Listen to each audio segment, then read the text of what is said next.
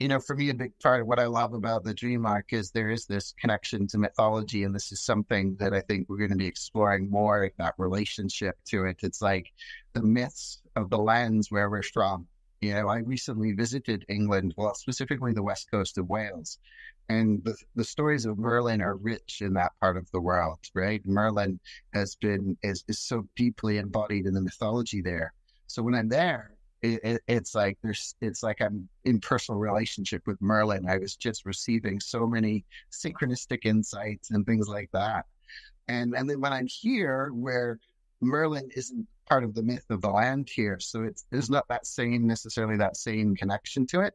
There's other myths that emerge from the land here. The First Nations have very powerful myths about this. Even one of their first origin myths is about the lake that I live on here, Lake Cowichan.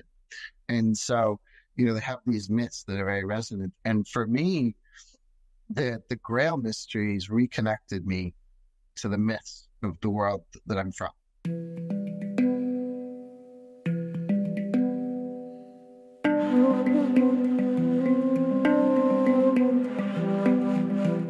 We are here for this episode with the amazing Matthew, who is in Canada at the moment, and we're in England. And I'm aware of a bit of an England connection from a couple of chats before, which I'm excited to explore a bit more. But we're going to obviously be talking a lot about the Dream Arc, and we're going to be having a lot of fun and a lot of sharing.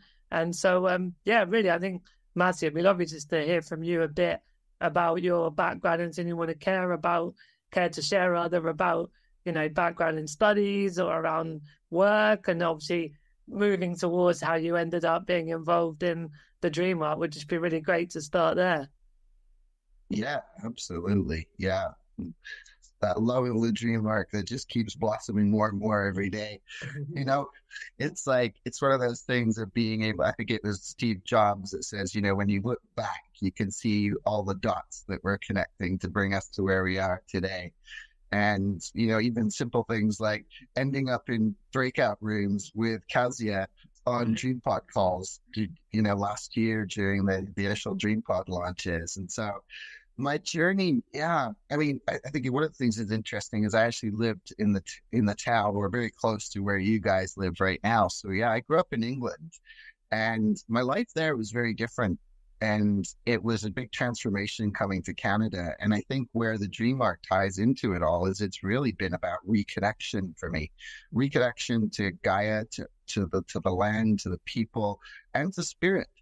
All of that is encompassed within the work of the Dream Arc. And, when I was at university in England, I studied aerospace engineering at Bristol University in England. And so it was a very heady world. It was very intellectual. It was very, focused on the material realms, and without necessarily that same root in spirit. I was quite confused because I also was raised in a Catholic church. And so I was like, science, religion. And then moving to Canada, something there just seemed to open things up. I live on the west coast of Vancouver Island. I lived in the Victoria, which is the capital of BC, for a number of years. And I just found myself, gradually more and more being exposed to different traditions, and much of my kind of a process of opening up more and more to this kind of thing, to the relationship with nature and the animals, which I felt very disconnected from in many ways because of being so up in the head. And so going along to some of the sacred sites in England, like Avebury and Stonehenge, Rosslyn Chapel in Scotland, these things brought me into a deeper connection with it all. And then, of course, the Gene Keys journey opened up. So I was working with the Gene Keys for about, I would say, 10 years before the Dream Arc opened up as a course. And the seed of the Dream Arc had been planted maybe 5 or 6 years ago, maybe longer ago, I can't remember now, but we had this one piece of paper, and it would connect different gene keys with different creatures and animals. And so I would start seeing that connection even back then. And then I work within the team, and for a long time I was doing transcribing. So things like this, I would end up transcribing this. A lot of Richard videos or a lot of Tanmayo videos, I would end up transcribing them. And I started to transcribe some of the ones for the Dream Arc course as it was coming together. And I just felt this energy building up around it. And, I just felt such a deep love of what was being created. And then, as many people who kind of launch into the work of the Dream Arc, I think where it really opened up for me is about a month before the course was launched live to the world. I was getting daily visitations from woodpeckers, these beautiful creatures that would just come in. Sometimes they were making it really obvious because I had a metal fence beside my old door, and they would just bang on the metal fence. I think they forgot they were woodpeckers and not metal peckers, but yeah, they just were there. And then the Dream Arc opened up, and I got into it on the very first day. It was like I cracked that thing open and got into it, and it was just the end of my woodpecker visitations. It was like, oh, okay, these were my portal creature, quite obviously, and they took me into deepening further my rhythm, my inner rhythm, and then my rhythm with all of life. And it has just been such an expansive journey through working with the Dream Arc, and I've become more and more in love with the journey each and every step of the way. And it is something that's drawn upon not only my personal experiences, but also the different, I've trod, shall we say, different spiritual paths in my time. And this seems to draw upon the wisdom of so many of them. And I think the other piece too is just this blossoming of creativity, inspiration and creativity that emerges out of this. And so, it was about a year and a half ago, I was asking myself, I was literally asking, how can I be of service to the Dream Arc? That was the question that seemed to come alive in me. And so what I started doing was hosting Clubhouse spaces. And I was already hosting Clubhouse spaces, but I brought in elements of the Dream Arc every time. And so we would call upon a particular creature, and that creature would work with our whole group. And so each week it would be working, and just so much magic. And there was no attachment to anything from this. It was like one of my most joyful parts of the week was coming into this, sometimes small, sometimes large gathering, and just over time doing that and feeling that, building that resonance. And then what do you know? Now I get to be a part of the team working directly with the Dream Arc, with you guys and with Rosie and with Richard. And it just continues to crack things open. So when that woodpecker first showed up and said, hey, I'm taking you through a portal, I didn't, it's an initiation, this whole journey. And it's like, I don't know what's on the other side of it. And every time we go through a portal like this, I don't know what's on the other side of it. But I do know that every time, as challenging as it can be at times, moving through some of the growth curves and processes, it has opened up to a world of such richness. And, there's just so much that I've heard from people within our community that are working with the Dream Arc that just, it builds my love of this. And perhaps I'll get to share some of those stories that I've heard from others at some points today, but just so meaningful, and how far reaching this work with the Dream Arc is, beyond what my mind initially conceived. I think even beyond what Rosie and Richard, thought that might be possible here. Like many creative things, right? It's like we create it and we don't know how it's going to be interpreted or worked with, and people build upon that. So that's how my Dream Arc story kind of has unfolded to date. And I could go way more into some of the other things if they're of interest at times during this conversation. But I think that gives a good overview of the process. Yeah, that's a beautifully told story, Matthew. I really love it because it had so many points on how is your personal journey within it, but also what is the Dream Arc, like for all of you listening and watching. This is the magic that the Dream Arc is all about, as you mentioned. And I love that through what you were saying, I could hear that, you know, there's always these signs and little, you know, pointers in life that always brings you into another and unfold another option for you and another opportunity. And as you said, like, I could feel that when you landed in Dream Arc, like that's exactly where you were meant to be, because, you know, straight away with that woodpecker coming and initiating you. And I'm with you with that one, because I had the similar initiation from praying mantis, and I was hunting for fears for 4 months. So Dream Arc is not just like, you know, running in the meadows and singing with like butterflies. It's actually sometimes quite full on, very in-depth work, and always needed. It's not something that is like come to you randomly. It's just, as you said, it's like, it's the initiation, it's the ideas, it's the then connecting to other people. Like with us, as you mentioned, it wasn't even once that we were in a room. It was twice. So out of all the retreats to end up in the same room twice, I mean, there was already the thread of this connection. Then when I saw you as a part of the Dream Arc team, which we are so honored and happy to be also with Martyn here, I was just like, of course, we already just touch base somewhere. So yes, thank you for sharing. That was really, really amazing. And I love also what you said about the being in England, being so much more in the head, and then somehow having an impulse, I suppose, and then moving to Canada, where you touched base with all the more like embodied sort of, you know, memories of the cultures of the, like, you know, of that wisdom that, as you said, is actually available everywhere for us. But sometimes we do need to move across of the globe to find the actually like a plug-in point for us specifically. So it's amazing. And I kind of would love to go to the theme of bear. For some reason, when I was doing a little research about you, and I came across this amazing story that I love about you and the bears, and then connection with the bears as animals to the stars, because it was the great bear in the sky. And I just read it and it really touched me. That was such a lovely, lovely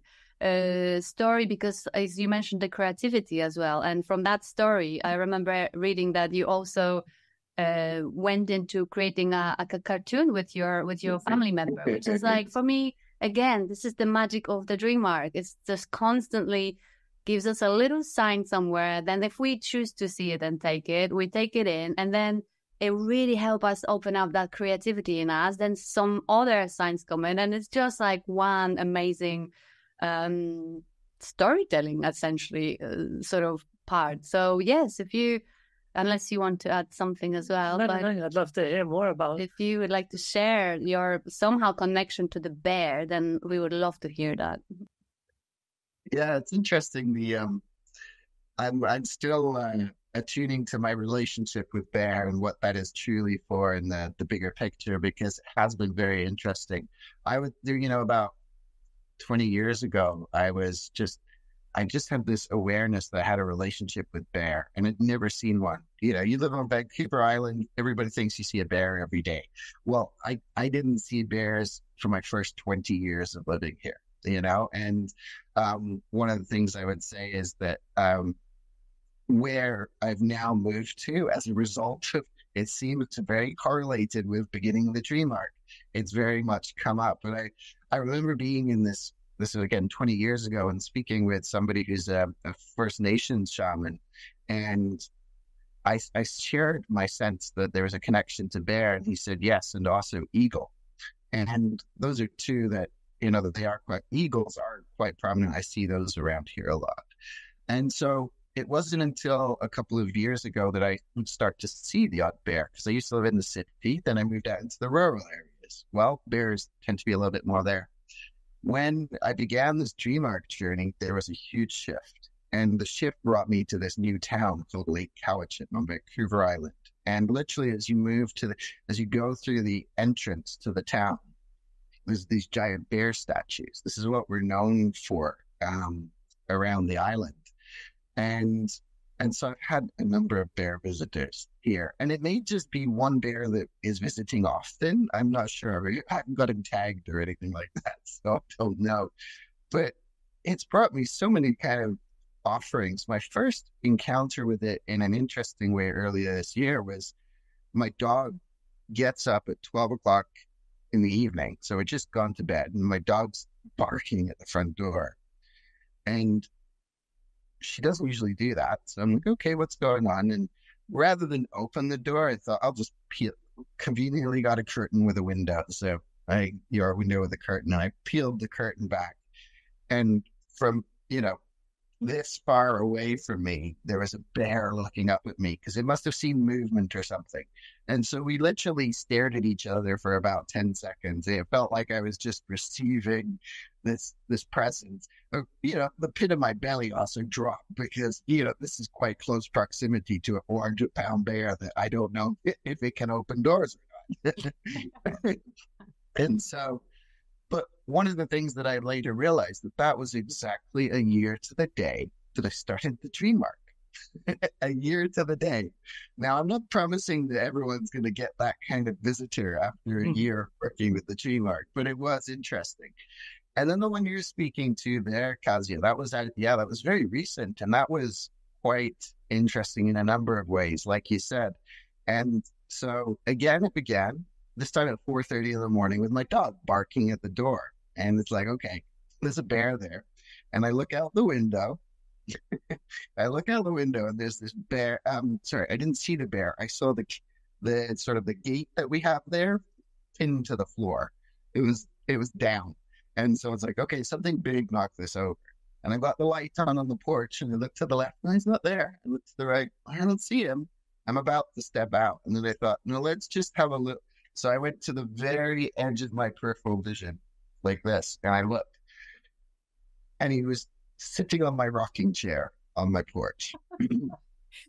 I love that. I don't know if he was sitting there because he was like trying to stay out of my way, or whether he just kind of made himself comfortable there for a little bit. I have no idea. Don't tell me that he had a cup of tea, because that was... Yeah, well, that would be kind of, yeah. I mean, those are the kinds of images that...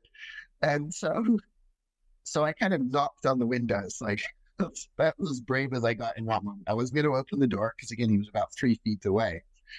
And he realized he couldn't get out the way he came in, so he leapt over the top of the porch and down and went away.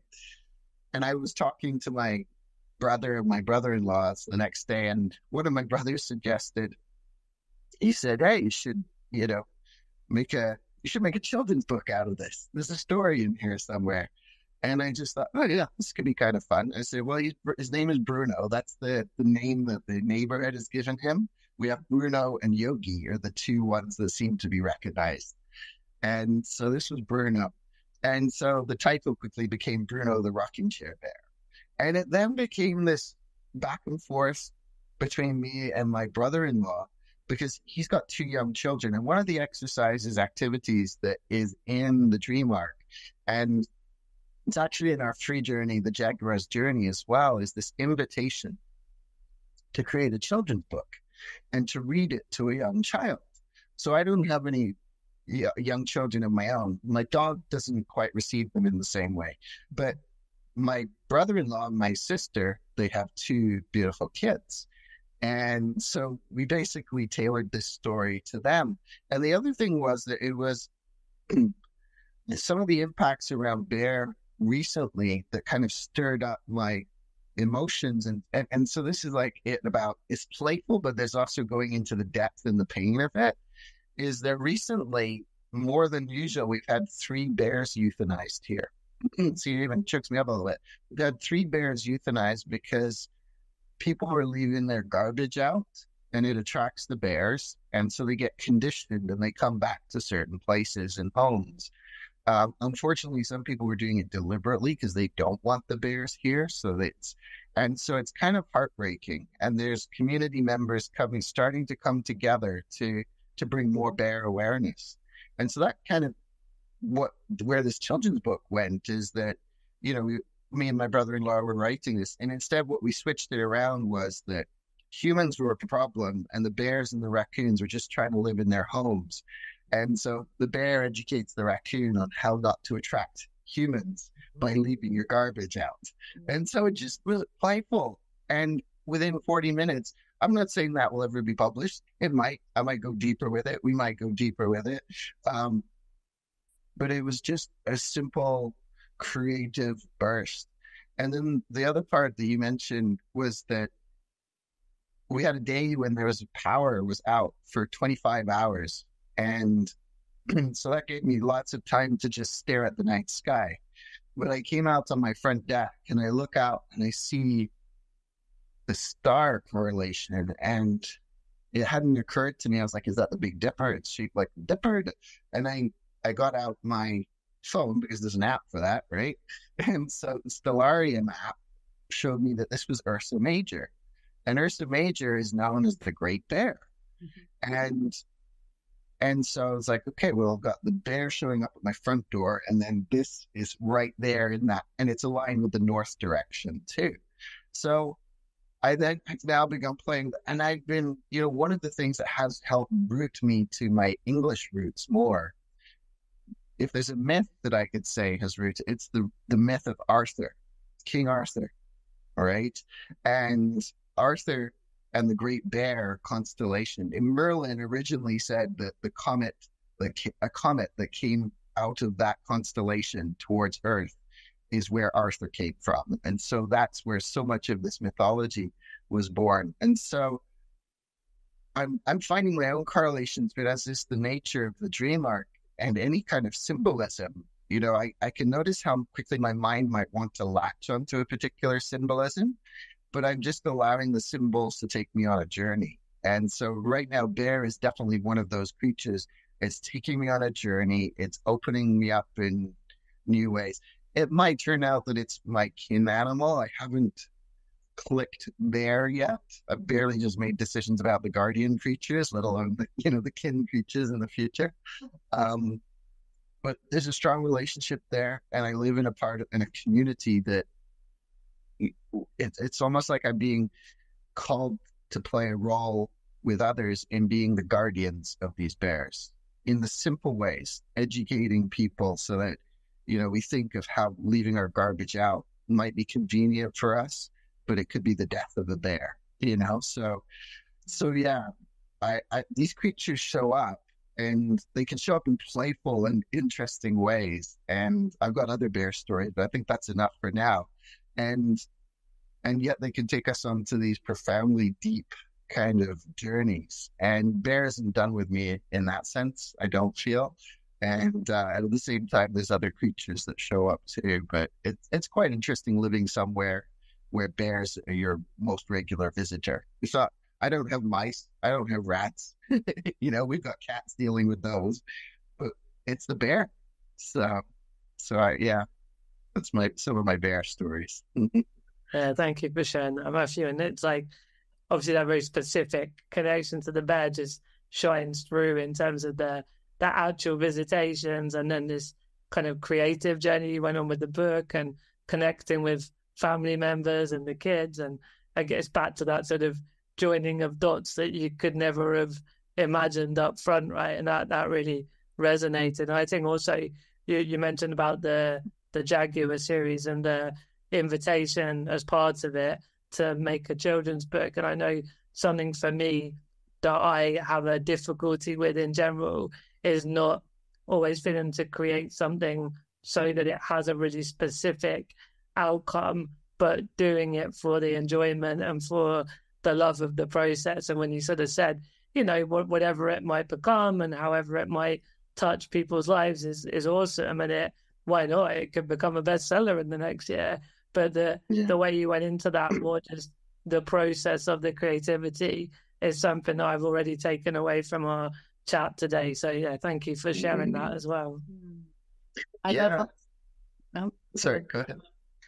I love also that it's the bear visitation was initiated by actually your dog. So there's another animal that is like, domesticated by she, isn't it? Yeah, I remember her. Yes, she. She's came to alert you, you know, she started barking. It's like, it's if you look at it all, it's such a beautiful connection. Like our domesticated animals help us to connect with the wild sort of part of the nature. Then I can only imagine the feeling when you stood like pretty much face to face with the bear, only the glass was like between you. I mean, that must initiate also some memories from inside, you know, your own experiences from the ancestral and your past lives, and that sitting around the fire. I mean, we always invite you all to put like a little candle, as we have here. Excuse the noise. But just because, you know, this sort of connections are so making something alive in us from the meaningful connection to the earth, you know. So that sort of initiation by a bear, being so close to his amazing energy, but yes, like also quite, what am I supposed to do now? It's incredible. It's incredible. And the creativity that comes from it, and the mission, and the, you know, the purpose as well. Like, it's beautiful. Very, very nice. Thank you. Yeah, thank you. Yeah, it was. I just wanted to speak the points on both of you shared there, because yes, the dog, absolutely, Gracie. Gracie is named actually after one of the 7 sacred seals, the seal of grace, and so she can also be disgraced, which is something we've learned along the way. So it depends what kind of a mood she's in, but that interaction with the bear, yes, where she plays that protector role, and it's interesting actually because I was in this retreat, we've been sort of attuning to our guardians recently. And so I'd worked with the Raven for the first year, and that was easy. And then it was an easy connection. And now I've had to listen a little deeper, maybe because we're doing it as a collective, maybe because I've my new role in this world now.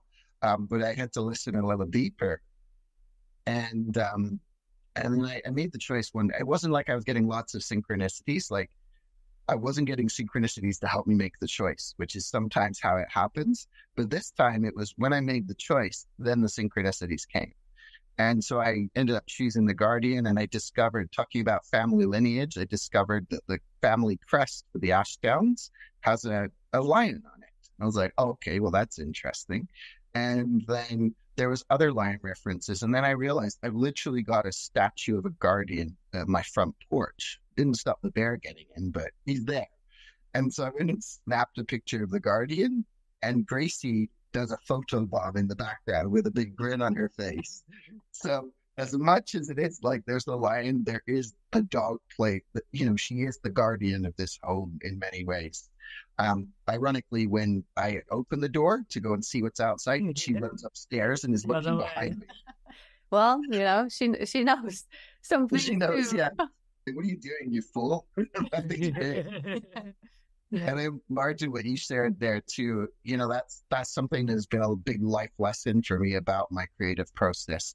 You know, I'm someone who's really wanted to make a difference in the world, and has come over time to realize that the simple things make a difference. Yeah. You know, when I was younger, it was like, it had to be big and bold. And, you know, sometimes the little things. So these little acts of creativity that bring ripples in the field. And yeah, I think I would say I learned a lot from Elizabeth Gilbert around this. But also my own life journey was to have, you know, just the joy of the process, enjoying the process. Rather than the attachment to the outcome. I remember the story of J.K. Rowling when she was writing Harry Potter. You know, she only ever thought 12 people in her reading circles would read it. She didn't have that expectation of it. Yeah. Because I think that expectation of the difference it can make, like, you know, or what messages can become that creative block to that creative flow. And so in that situation with my brother-in-law, it just simply was like the joy of that creative process. And just like meeting the creatures, it can begin with the joy of the creative process, but then you do get into those deep, dark places as well. It's like you need the candy of the synchronicities to get us to look at it. And then when you're inside, it's like, okay, you had enough candy. Now it's like outside work. Yeah. And I love it because you said it like that loops back to what you said at the beginning about Rosie and Richard and all the people who created the Dream Arc.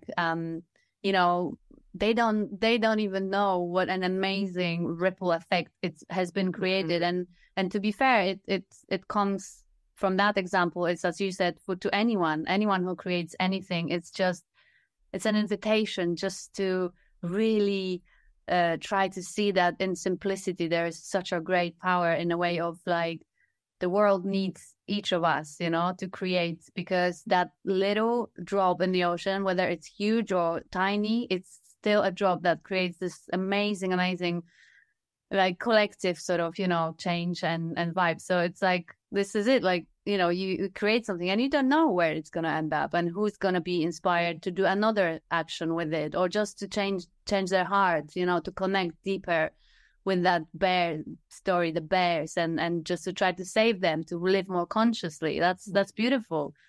So that's from little story, as you said, to come to this even message. I mean, that's already huge. Like, So we'll move on in a second to a bit of a dynamic, interactive part of the podcast.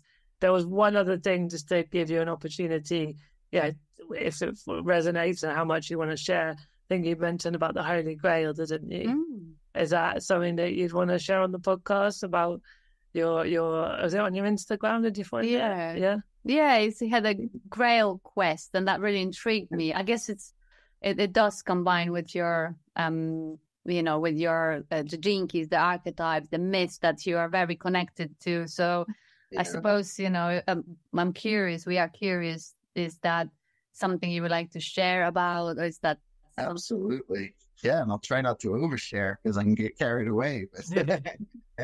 Absolutely. It's, for me, a big part of what I love about the Dream Arc is there is this connection to mythology, and this is something that I think we're going to be exploring more, that relationship to it. It's like the myths of the lands where we're from.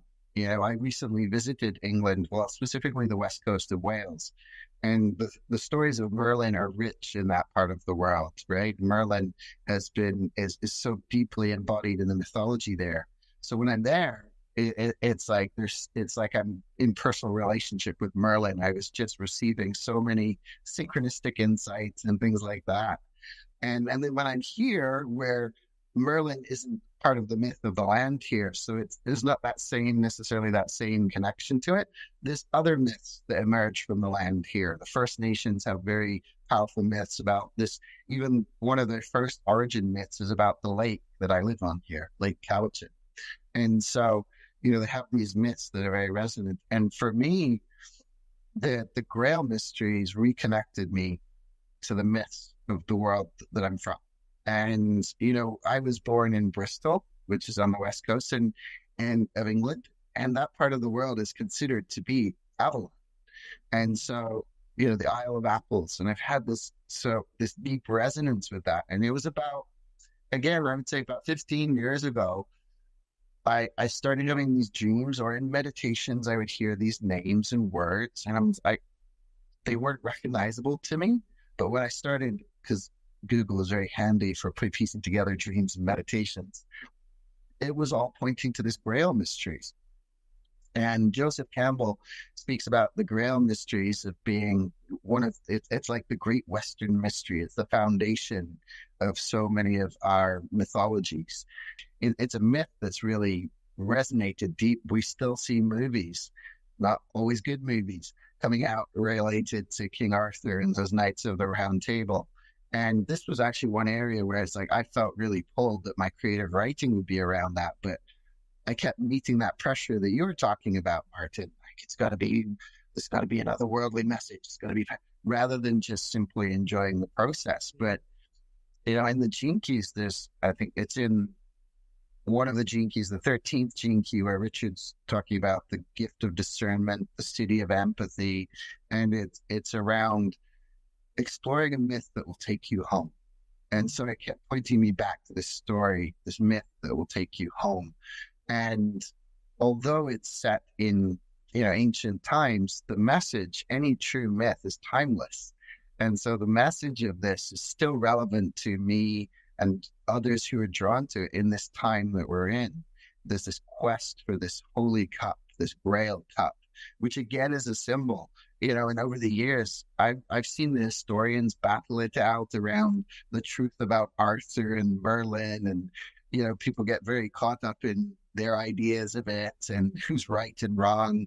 And for me, it's the richness and depth of the symbolism, like you said, Kasia, the archetypes, the meanings of that. And so this Grail mystery has been one that's been a real guiding light for me in that way, and coming to understand the Grail in its many forms and its many symbols. And because it's been a chalice, it's been a spear, it's been a cauldron. It's had different, maybe not the spear, but the cauldron. It's been a gem that's fallen from the sky, an emerald gem. It's been a number of different things, those symbols being relevant to the cultures they were part of in some way, and the times that they were in as well. And so it continues to be something that, I receive insights about or inspirations about, and it's just something that's very close to my own heart. And you'll find, I think, that a lot of people within the Gene Keys community also feel a real resonance with it. They can recognize some of these archetypal figures. And so, for me, where it connects into the Dream Arc as well is that the story of the Fisher King is about the healing of the wound of the Fisher King. Percival is one of the knights who's on this quest, and he at first comes into like it.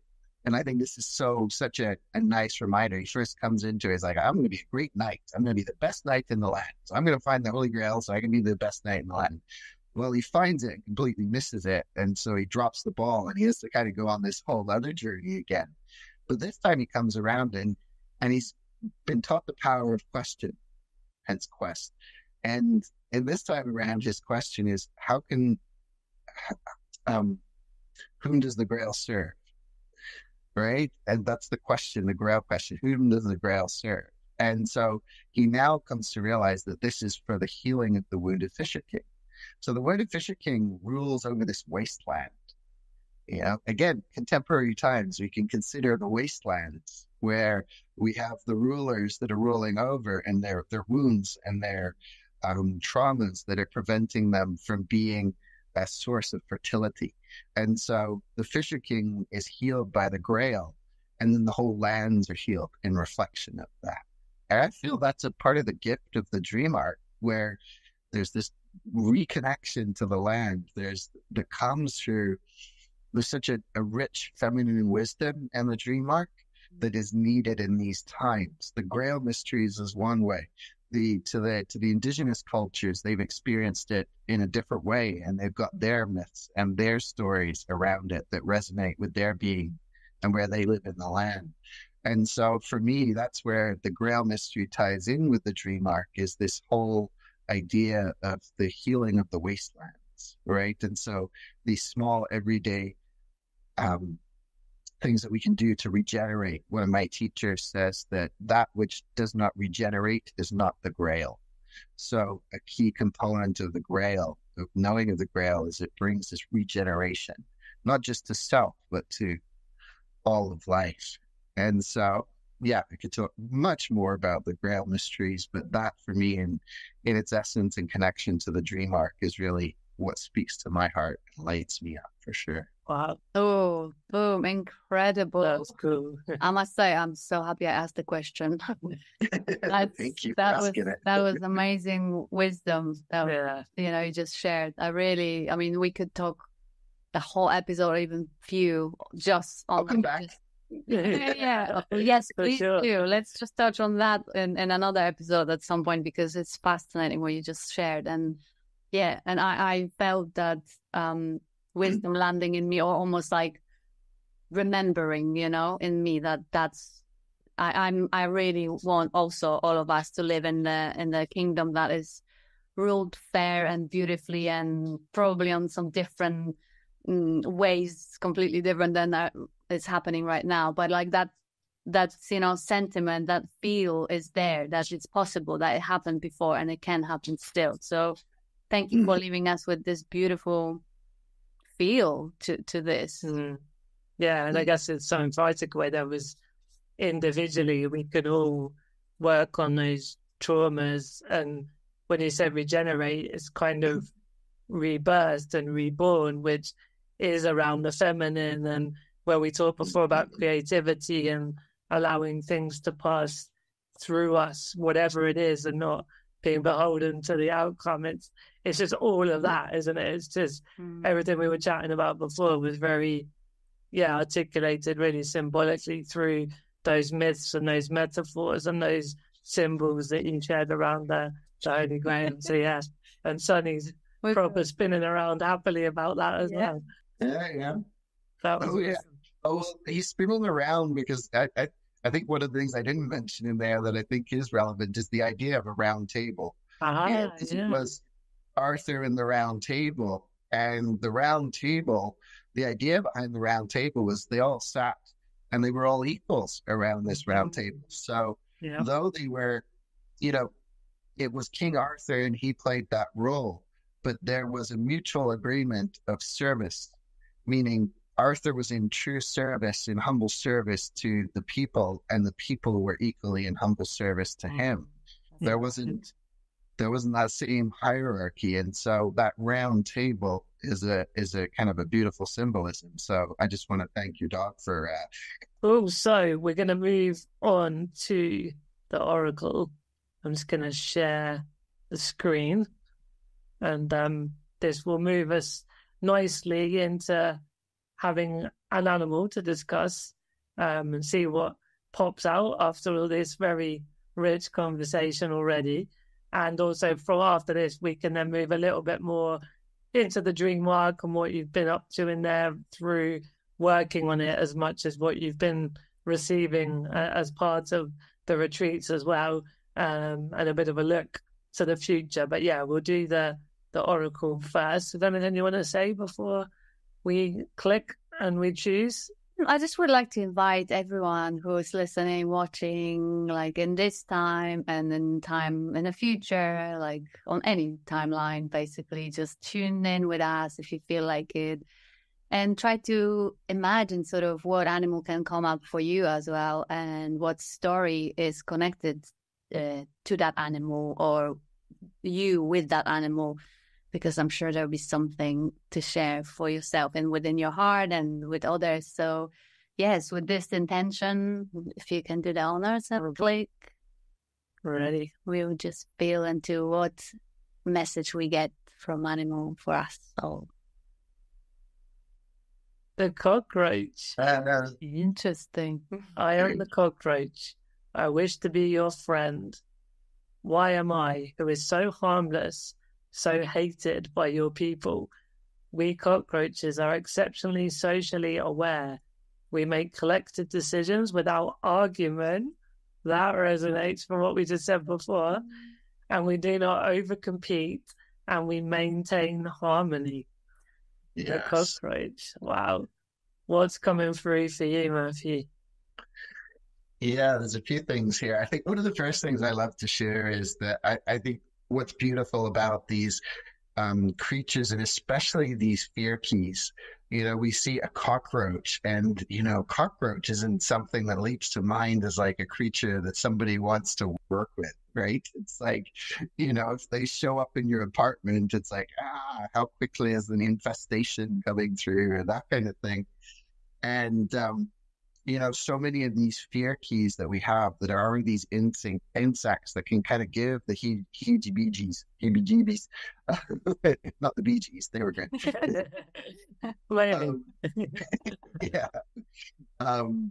And they take us on this journey. I mean, there's underworld creatures, and so cockroach is very much one of those where it's like I can live in disgust with it and in fear with it and that kind of thing. And I look at cockroach, when I think of sometimes when there's been wars in the world and people have looked to dehumanize another culture, they've referred to them as cockroaches. So they've got this, like that said, like, why have we become so hated?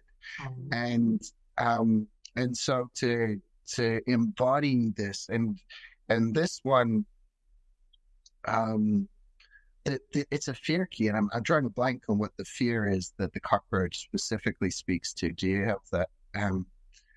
and I know this one's Go back to 1 second. Yeah.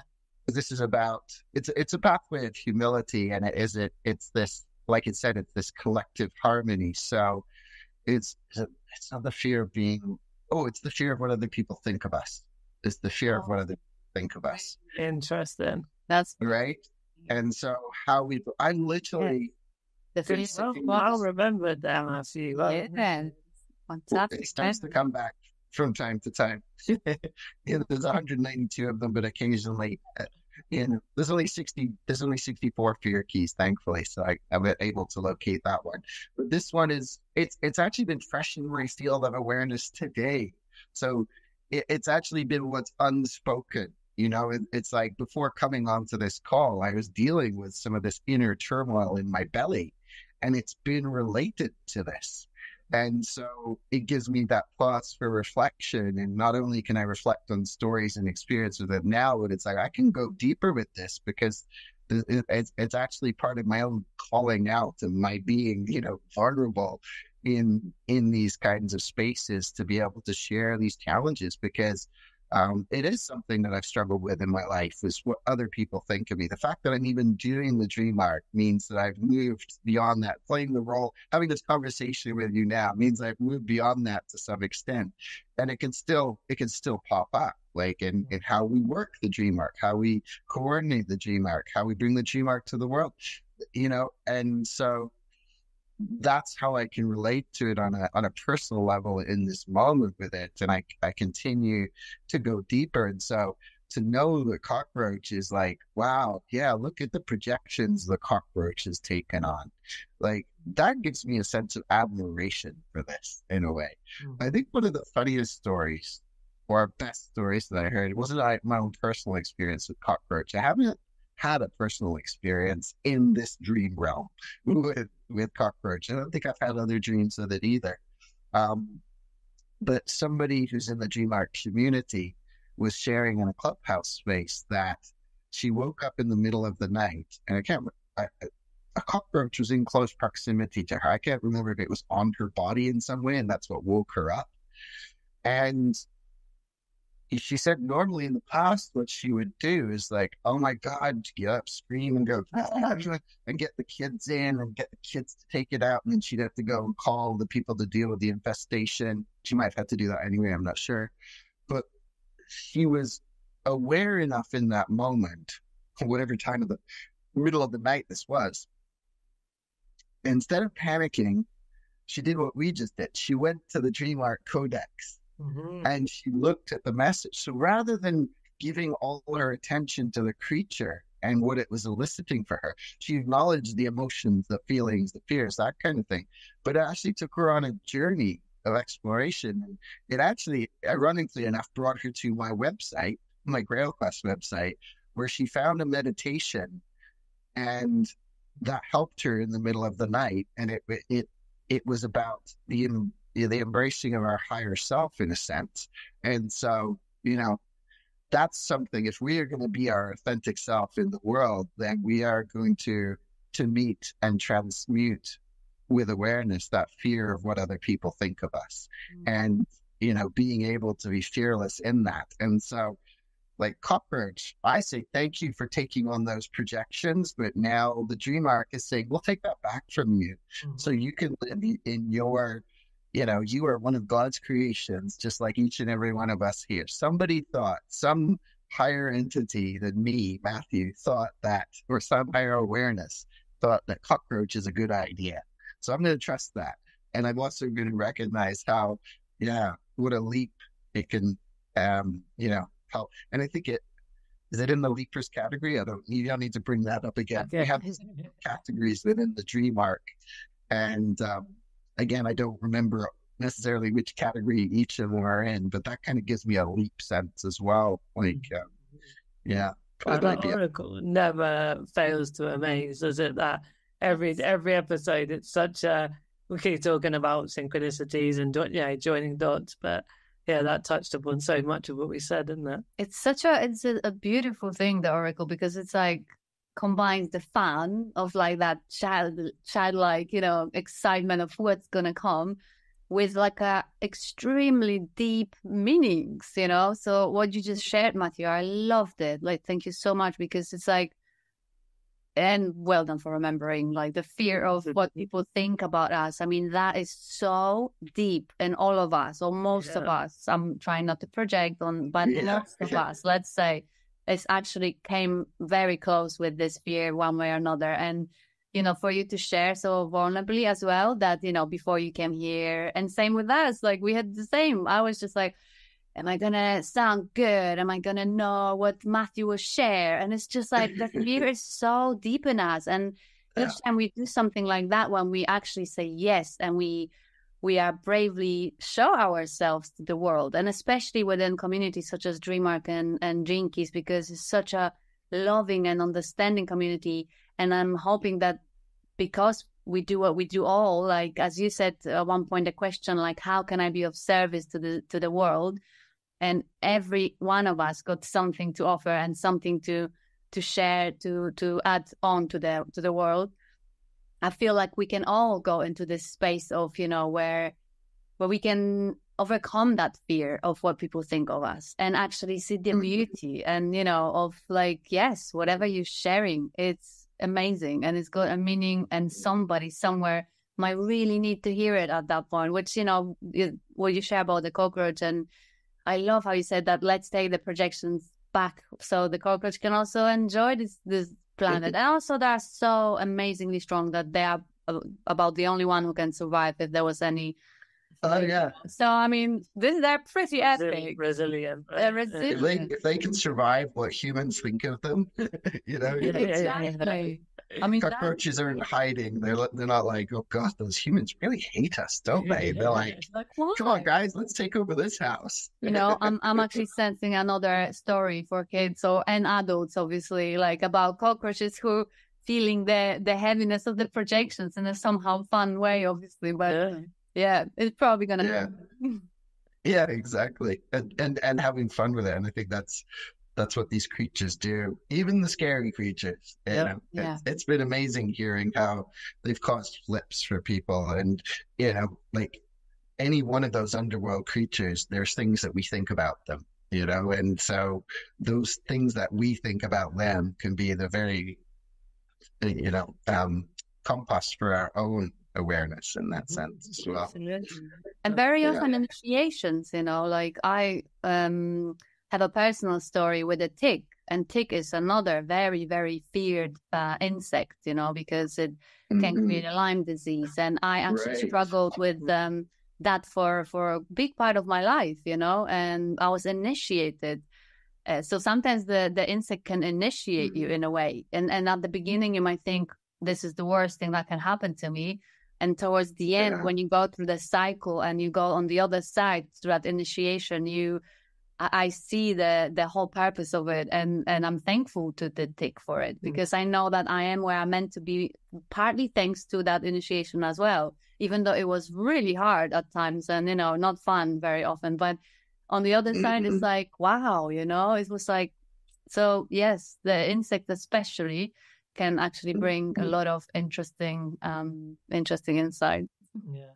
It's going to be interesting over the years with the Dream Arc as people come together in their clan animals, you know. So like Richard is part of the toad clan. That's something he's very aware of for himself, right? And as people become more aware, it'll be interesting to see how many people consider themselves part of the tick clan or the cockroach clan, right? It doesn't, I'm not certain that it's going to have as many you know, those people will play an important role in our, you know, in the equilibrium within society, that collective harmony that the cockroach talked about.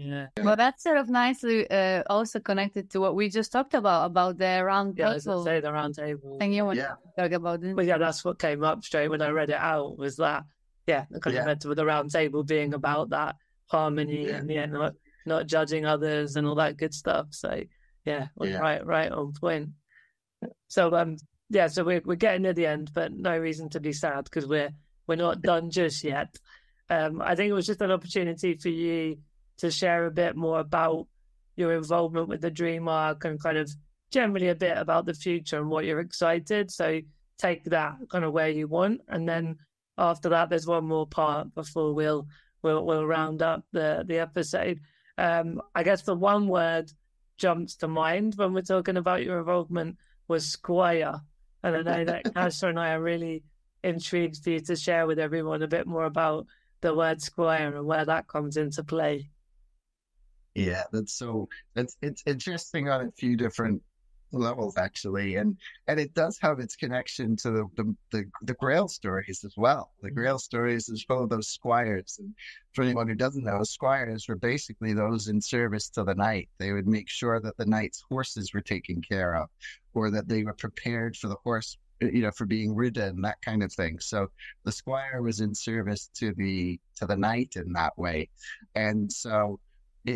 For me, approaching this work of the Dream Arc, it becomes very humbling, because I was very much I was a solopreneur for many years, and so there was kind of a letting go of an identity, and to step into a role as squire is quite, it's reminding me again and again that I'm here to be of service, and that is what it keeps coming back to for me, and that I get to play that role. I'm not just in service to Rosie and Richard, and that it's the whole transmission. It's the Dream Arc. It's to each and every person that shows up. And so it again comes back to that round table piece. It's like there's nobody above and there's nobody below. It's like this collective harmony will come about through that.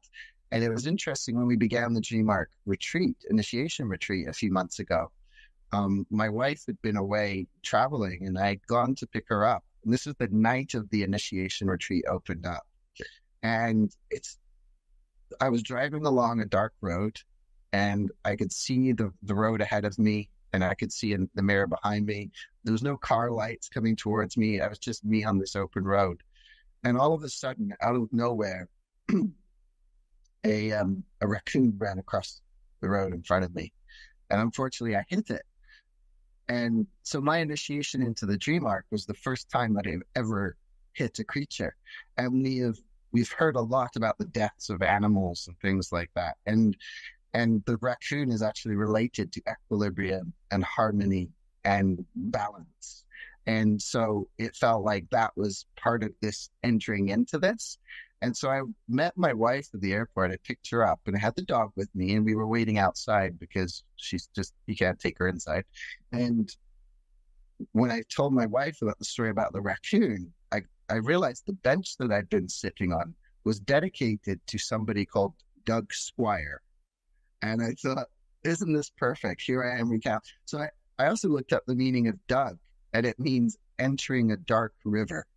So it gave me the sense of the responsibility as well of entering into this. Is like the Dream Arc is a stream. It's a transmission, like so much of the other, and that it will be, there's the journeys into the underworld, and there's the journeys into the upper world, and there's the journeys through the middle world. And it's the perfect name. And it came out of spontaneously out of Elijah's mouth. He didn't know of my connection with the Grail quests and things like that. Mm-hmm. It just emerged, and so I received it, and I allow it to be that reminder, because, and again, that connects into our friend the cockroach, because the cockroach thread, there's the trio is the cockroach and the lamb and the blackbird, and the blackbird is offering us a vision of humility.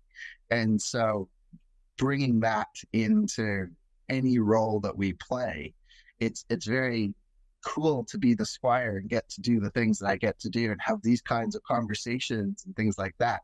And yet in that name is just that remembrance of why I'm in this role. And yeah, so I really like it that way. Awesome. Yeah. I'm just like, this whole conversation's been like so rich. So, this is like, I think, perfect sort of wrap up point, because, this is coming back. I feel what you just shared is coming back to the sentence that I really like stood out for me from the very beginning about the service, to the whole, to the world. And this role, as you said, is just through this initiation and through that quite dramatic, point with the raccoon, and it's like brings it that sometimes the universe and the divine brings us something quite from an interesting angle. And then it's up to us where we decide whether we take it or not. And it's so amazing that you took this role, because, you know, it's amazing that you're there and with us and in the Dream Arc, and we can all co-create this space in a wonderful way to service to the world. So thank you for sharing that story and for taking this role and saying yes. Anything else you would like to add for me? Well, the main thing is the toolkit, but also if Matthew has anything else to share on the Dream Arc in a general way, is you may feel that we've covered everything, but just an opportunity really, if there's something you want people listening and watching to know about the Dream Arc, but kind of from your future, what this is becoming in this very collaborative way. Collaborative is the word. That's, I mean, the very foundation of it is based upon collaboration. And here we are in this field with the podcast and all these other different collaborations that, Rosie and Richard are very adamant. This isn't about them and what they're doing. They're a big part of it. It wouldn't be here without them. And we honor that, and they honor that. And yet we have these wisdom keepers from around the world. We have these contributors. We have these great podcast hosts. We have all these different sources that are part of this. And so moving forward, we're really loving seeing how the Dream Arc is being integrated into teams. And the story is only just beginning to unfold. Like, we have the Universal Love Alliance in Uganda, headed by Samson Turnawe, and Rosie's involved in that, and Rosie's sister, and many others are involved in that. And it's just one example of where the Dream Arc is having an impact. And, and the subtle ways in which it shows up, it's like we're being dreamt by the Dream Arc. There's this, we can feel we are the dreamers, but who's really dreaming who? And so the Dream Arc also is a dream within a dream. So there's so much that is yet to unfold, and there's many things that people have been asking us about. I think the one thing I would speak to, of course, is the oracle itself in physical manifestation, probably our most deeply requested. And so just knowing that has been worked on, and it's getting closer and closer to the time when we can release it to the world. And so we love this. I have a saying, as we saw here today, the beauty of the oracle pull on it's trust the algorithm when it comes to using it online. Trust the algorithm, because it really is divine. And at the same time, having a physical copy in our hands is, I know, something people really deeply yearn for.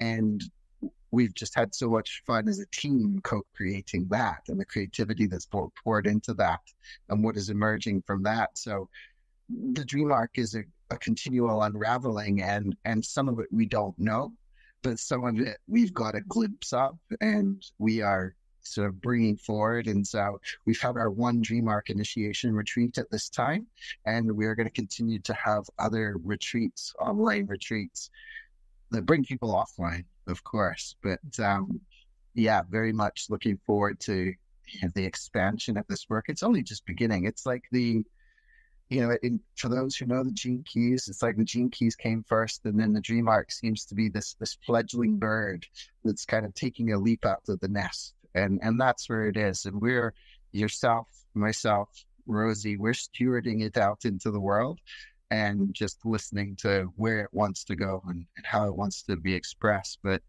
just seeing pockets of this appearing in different parts of the world just lights me up, So, the gift of anticipation feels alive in what the Dream Arc can bring, and also quiet detachment, because as we've talked about before, it's like I'm hearing the stories of the impact that this is happening. Samson Turnawe, who is associated with the Universal Love Alliance, he works with the Dream Arc and Gene Keys in counseling, and he works in situations where women and children are in very kind of abusive and patriarchal homes. And he shared one story about how he brought the Dream Arc to one particular family, whether it's through a group session or what, I'm not sure, but the father in the family, who'd been abusive and, at least verbally or emotionally, from what I understand, I don't know about physically, he'd ended up having a dream visitation from his family's clan animal. And the animal said how upset it was with him and how he needed to learn humility and that he needed to be generous and kind to his family. Otherwise, they would get sick from the work, from how he was approaching them. Wow. And so this shifted his whole attitude. So it wasn't something Samson directly said to him other than work with your own guide. But this family, this guy, Ugandans had deep roots in this wisdom. And this is, in a way, it's spiritually liberating them. That's how Samson speaks of it. I was always hesitant, like, what are we bringing to a country where they've got such a rich knowledge of this already? And Samson said it beautifully. It's like, it's giving them permission. There's still the religious conditioning that runs deep there that doesn't allow them to connect to their innate spirituality. And so, although it's still coming from another part of the world, the Western world, it's liberating them in a sense because they're acknowledging that their own traditions are being accepted further afield now. And so this was an insight, this was a change that occurred for this person through the dream, through a creature coming to him in the dream. And that to me, just like, not to put too much pressure and expectation on it. Yeah. At the same time is like, who knows what is possible? Peace on earth. Let's, the animals may help us more with that than we realize. The Holy Grail. Yeah. That's Exactly. lovely. That's a wonderful story. Thank you for sharing that. It's like you're bringing the essence of this, like remembering, it's like remembering. It's also just allowing people to remember what we all carry in us anyway, in our DNA and our ancestor history that is all in us. So that's so, so beautiful that to feel that it's actually happening in our world. It's possible. It's not some sort of only magical, unapproachable thing. It's actually, I hope all of you listening, watching, like also relate to it, how it can be so close to us, like your amazing stories about the bear and raccoon, and now this wonderful story of like actually troubled family who reached through the dream some sort of help of like, it's amazing. It's wonderful, very magical, as the whole Dream Arc is. So Yeah. There's that word again, magical. Yeah. Magic. It is absolute magic. And speaking of magic, we would love to ask you, probably, Matthew, one last thing for you to share your magic or your, we're gathering like a toolbox of with our guests. Each of guests is asked by us to, at the very end, to share a piece of their wisdom or some sort of practice that they've had forever or just since recently, that is something that is really, really balancing you and makes you remember. And yes, that remembrance of like what's important, where you're balancing yourself, some sort of tool that you use. If you could, that would be amazing if you could share with us. Yeah. The first thing I want to share this one very briefly, because I think it's just so everybody can return to it, is the simplicity of our breath. It's run through, yogic traditions. There's many different breathing techniques. I think we can find those that work for us, but some way to center ourselves, to reconnect with our essence through breath. And yet the part that I really would feel called to speak to in this moment is the ritual piece that runs throughout the Dream Arc, and that we invite people to begin ritual. And for me growing up, ritual was such a big word. It encompassed so much. And then going to church every weekend and seeing these rituals played out, some of which felt like they'd lost their initial kind of spiritual intention. They just kind of become habitual rather than ritual. And I think of that in my everyday life too, just remembering the simple gratitude for the food that I eat, my simple reverence for the creatures around me, to bring simple ritual into each and every moment so that it offers a way for spirit to enter into the moment. Because I can fall into habits, like I can eat without presence or mindfulness or awareness, or I can eat with, presence, mindfulness, and gratitude, which is, a simple ritual. And I think one of the things we create in the Dream Arc are these ritual spaces, the space where we go, where we bring our intentions into it, and this supports us. And it's we've underestimated in the world, or we've forgotten the value of these liminal spaces that cultivate room and space for transformation in our lives. And so for me to have those simple rituals at the beginning of my day and at the end of my day in these spaces have been really important, as well as the simple things throughout the day. And so I think, ritual again is something that we have so many different traditions and different rituals, and we might interpret it in different ways, but it can be like you've got the candle lit, the ritual of lighting a candle when you do the podcast. I think that's amazing. And or the simple rituals of writing our intentions and burning them and letting them go. And so those are things that, the breath is really been important part of that. And I don't know if I'm getting a 2-for-1 here, but I felt a real call to mention ritual in there as well. I feel like that's one of the important things that the Dream Arc returns us to. And it doesn't have to be complex. It can be simple, and it's just that honoring. And how do we call in our ancestors? How do we honor our ancestors? Yeah, I really like that, in the way that we've all understood more and more mindfulness and the importance, even the scientific, and as you said earlier, to a degree, the heady side, the sort of logical side of mindfulness. But ritual is such a more richly textured version of mindfulness. I think they're very similar, but it's got a nice flavor to that word ritual, and it can be applied by people in many different ways as well. Absolutely. Yeah, I love that you shared that, Matthew, because we've just passed, which I know is in quite a lot of parts of the world, people celebrate actually. They remember the ancestors right now. Like I'm from Poland, so in Polish tradition, we light a candle. Actually, in fact, we go to the cemeteries and we light a candle for our ones that obviously passed on. And it's part of it. If lost, it's sort of as what you said. It became sort of like the habit when people go and have a mass, and then it's like a little bit sort of rigid. But the part when you go on the cemetery, and it doesn't even have to be cemetery. I'm here in UK, so I couldn't be there with my family.